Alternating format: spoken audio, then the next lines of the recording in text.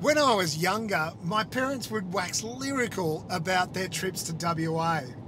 Not the whale sharks or the golden outback. No, for them, it was the greatest botanic show on earth. They never took me, and now I'm old enough to take myself. Where to start? Just follow the signs.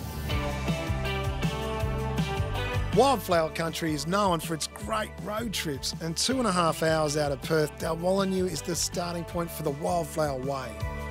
Smack bang in the middle of wheat country, it's a pretty little town, with the side hustle guiding thousands of wildflower lovers who flock here from August to October.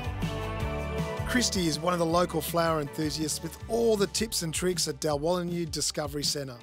What she has forgotten about wildflowers in this region is more than most of us will ever know.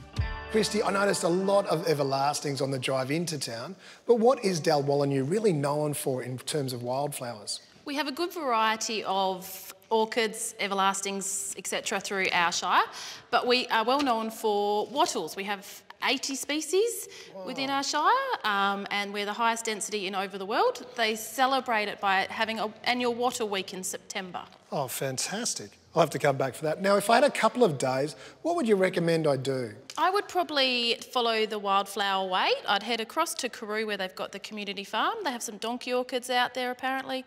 I'd head up to Minganoo and through to Geraldton, and then I'd follow the eastern route back to Dalwallinu, Mullawa, Morawa, Perenjori. But I would stop at Colseum Conservation Park. That was really good last year. Oh, fantastic. That sounds like a plan. But if I've only got a day, what should I do? I would head out to Petrador Rocks, which is a lovely reserve with a big granite rock and a few freshwater rock holes. And there's a good variety of orchids out there as well. What a great location. And there are granite outcrops like this all over the district to explore. Keep your eyes on the ground as you walk. The terrestrial orchids are some of the first buds of colour, like these bluebeards hidden amongst the brush. There's climbing sundews, flat sundews, and in the weeks to come, it's only going to get better. This rock will be covered in a profusion of colour. Look at this, an early blossoming of those amazing everlastings.